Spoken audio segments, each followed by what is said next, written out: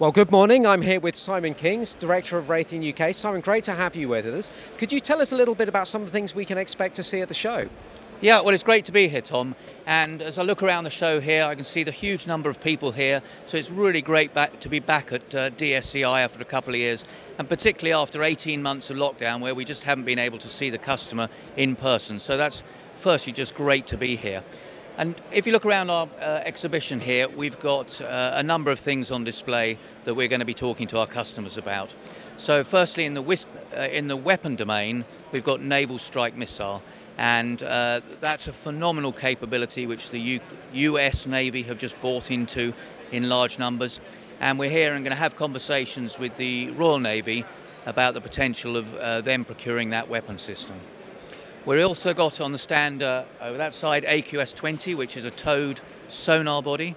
And again, we'll be demonstrating that off an autonomous boat later in the autumn up off Scotland with the Royal Navy testing and seeing what that capability is like.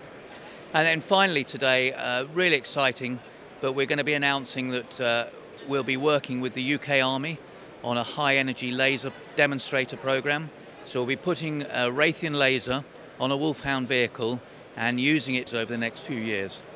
Simon, obviously Raytheon is a very large US company, but you have a very big UK presence as well. Can you talk to me a little bit about some of the things you're involved in the UK?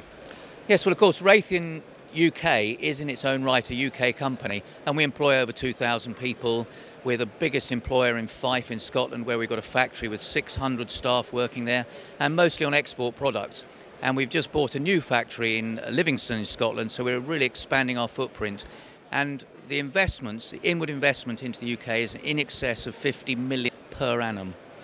Looking across the group, Raytheon Technologies also, of course, is Pratt & Whitney, Raytheon Intelligence and Space, Raytheon Missiles and Defence, and Collins. And if you look at that across the UK, we're one of the very biggest aerospace and defence companies here in the country.